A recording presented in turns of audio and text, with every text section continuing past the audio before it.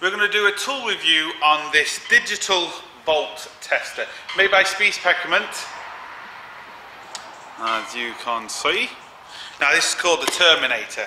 This is brilliant because it's very simple, and it's best when you keep things simple because otherwise it can confuse you and then you can start getting sidetracked. To give you an idea of what I mean by simple, as you can see the size of it.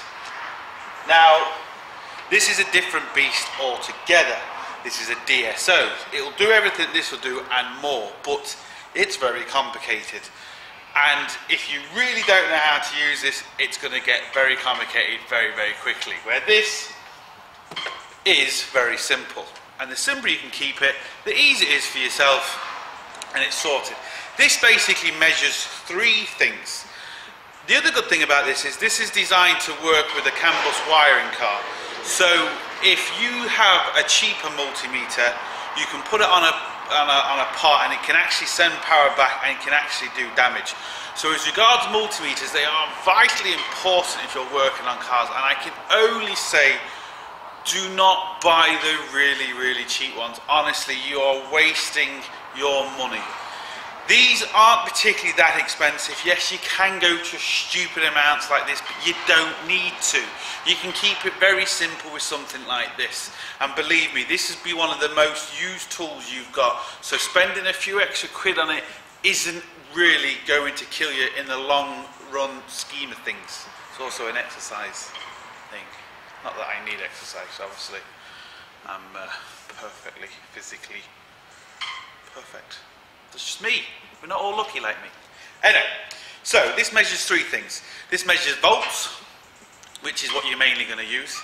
It measures hertz, and it measures percentage or duty cycles, and hertz is frequency. So it measures three things. So not only can this test voltage, this can actually test components in your car, like ABS sensors and all types of sensors like that.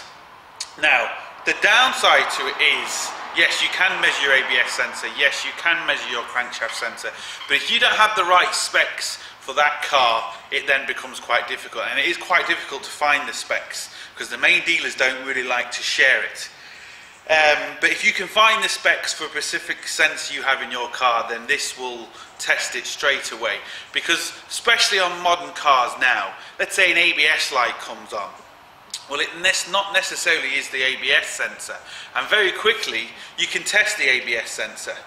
And a lot of the ABS sensors now are very expensive. So the first thing is, if you plug a computer in and it says left hand front ABS sensor, well then you just think, okay, that's what it is.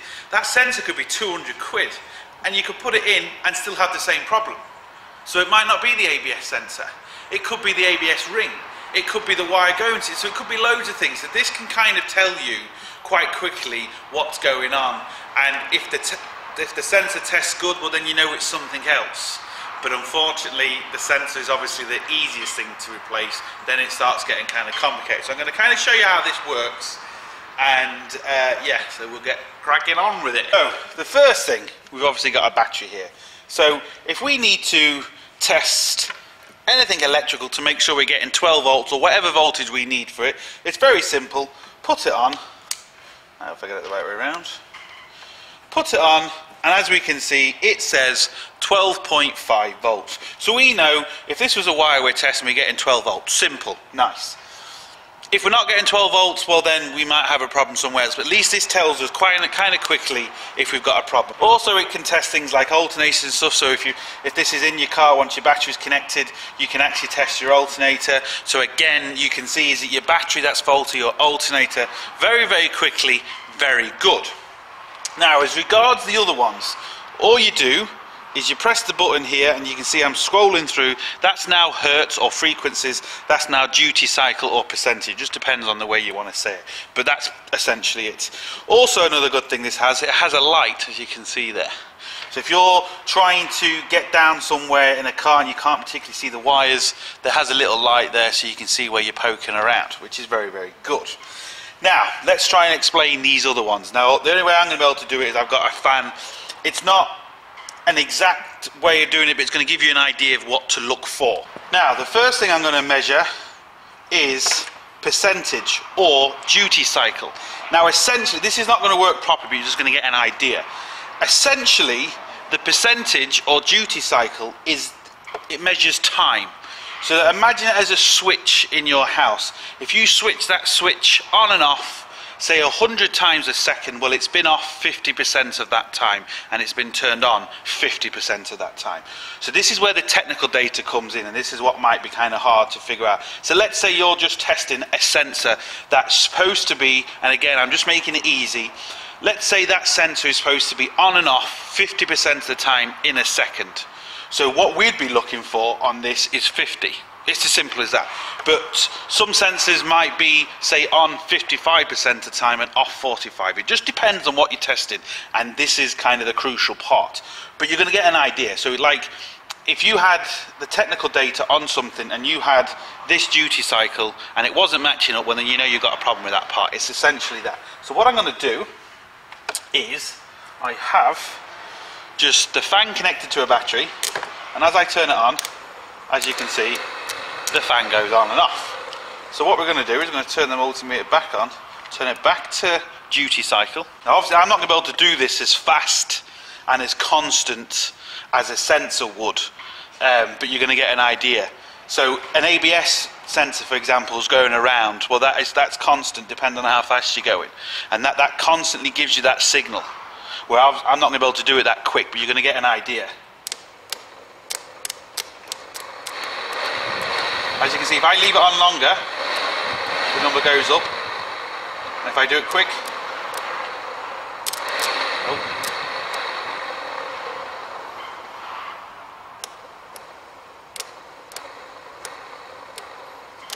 if I do it quite quick, you can see the number's quite low. If I leave it on longer, and it goes to 99, which is all you need. So that's basically telling it that's on 70% of the time, so it only gives you the on reading. So once you've got the on reading, you've got the off reading. So if it's 50% of the time, well then it's off 50% of the time. So this is where the technical data, like I said, comes in, and that can be kind of hard to find depending on what you're working at. So duty cycles basically measures the time something is turned on at. If you've got your car running or you're doing something and the power is permanently to that sensor, and let's just say again, to make it nice and easy, it's supposed to be 50%. Well, once you touch it on that sensor, this should read 50%. If it's reading high or lower, you know you've got a problem with that sensor or whatever you happen to be testing. Especially with duty cycles. Again, let's just imagine you're testing an ABS sensor, and let's imagine it should be reading 50, so it's on 50% of the time and off 50% of the time. Well, if you monitor that for a few seconds and all of a sudden it jumps to say 80%, well then that means more than likely you've got a broken tooth on your CV joint, because it's measuring 50, 50, 50, and it comes to a tooth that's broken, so there's a bigger gap, and then it jumps quickly. So then that will tell you, okay, well look, it's not the ABS sensor that's gone, it's the ring of the ABS, the tooth of the ABS ring. Well then you know to start stripping the CV joint rather than buying a new sensor. So that's the beauty of testing the duty cycles, because you can tell whatever that sensor is hitting and reading, if it jumps mad, well then you know you've got another problem within something else, rather than thinking, okay, yeah, it's definitely my ABS sensor, let's order an ABS sensor at 200 quid, it's not the ABS sensor and you can't take it back. So let's measure hertz or frequency. Now again, I'm going to use the ABS sensor as kind of a reference. Let's imagine the ABS sensor has to turn on and off, let's say 20 times a second. Well, this measures how many times per second something is on. So again, if the ABS sensor is 20, this should read 20. Again, I'm going to try and show you. It's not going to be accurate, but you're going to get an idea. So I just hold that there.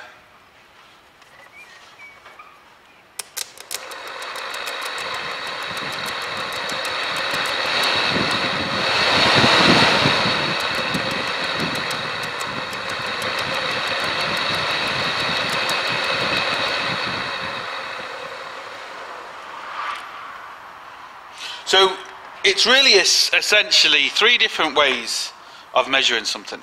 To be fair, all you're going to really use is voltage. But if you want to kind of, you know, look into a bit more on sensors, rather than just saying, okay, yes, it's a sensor, well, you can kind of look into it. Now, to be fair, most of the time, if you do plug it into a computer and it does say, for example, ABS sensor, you can more or less say it is the ABS sensor, but not all the time. I mean, you know, it does happen where it's not. And for you to go and strip all the CV joints out and to test everything, that can take a long time, where with this, you don't need to do that. You can tell straight away. Like I said, the downside is you need to know the technical data for your car, for your sensor, you know, and that's what can be kind of hard to find. But if you can find that, then you can literally test more or less every sensor in your car with this, so you know if it's the sensor or you've got another problem somewhere else. It really is as easy as that. And the beauty with this is it's just so simple. There's nothing, you just plug it into the volts and it says 12 volts, it says 11 volts, it says 8 volts. Just it's very quick, very fast, and it's brilliant. It really is. Also, you can measure fuses with this. Now, most cars, to be fair, do come with like a little board like this, and it tells you what fuse does what. But it might have got lost in your car, it might not have them, and even though this has it, sometimes the numbers are not on the actual fuse box themselves. So rather than trying to pull out every single fuse and figure out which one is gone, if you earth this to your car, obviously the car needs to be turned on. And then what you can do is you can plug on the end of each fuse, you've got these 2 little metal contacts, and you can basically plug it in. Now that would read 12 volts, and if you go to the other side and it's reading 0, well then you know this fuse is gone. If you read this fuse and on both sides it says 12 volts, well then you know the fuse is okay. And very quickly you can go through all your fuses in your fuse box and you can find out which fuse is gone. So multimeters, they are absolutely fantastic. I just personally would say kind of go for a decent one, a proper branded one, because if you get the really cheap one and you working on a kind of a modern car and you put power the wrong way, well, it's going to cost you a hell of a lot more to repair that car than what a decent multimeter would go. You don't have to spend stupid money on them, but the ones at 5, 10, 15 quid, stay away. Honestly, stay away. You can even get these second hand very cheap actually. You don't have to buy new. You know, I'm not saying go out there and buy the best one, you know, at 600 quid. You don't have to do that. You can even get a lot of really good quality tools second hand. I just would say stay away from the really cheap, nasty ones, because they don't necessarily always read correctly. They could say 12 volts and it could be 11.8, and that 0.2 of a volt can make all the difference. That can make you think, well, hold on, I'm getting enough volts here. It's not a problem with the battery, it's not a problem with the wire, and it could be. So a good digital multimeter is brilliant, and the best thing about these ones is you don't have to click the button around. If you're not used to exactly which setting to put this is automatic. This does it automatically for you. You put it in, test the voltage, and it'll automatically do it. You don't have to go to 5 volts, 10 volts, 20 volts. This is automatic, and that's what makes everyone's life a lot easier. So yeah, that's this. I use it, I don't know how many times a day. They're fantastic, and I can only suggest buy a decent multimeter. Right, I don't know if I explained it very well, so just give a really quick run through. Voltage obviously measures voltage, straightforward. Duty cycles measures time something is on, and frequency is measured cycles per second. It really is as simple as that. I maybe made it sound a bit more complicated down there. So that's essentially it. So look, hope it helps. Check out the forum and the website. Please log in and sign up for the forum. We hopefully can get a lot more questions answered on there a lot easier. Hope the video helps. Thumbs up and subscribe, and don't forget, get your hands dirty. See you for the next one.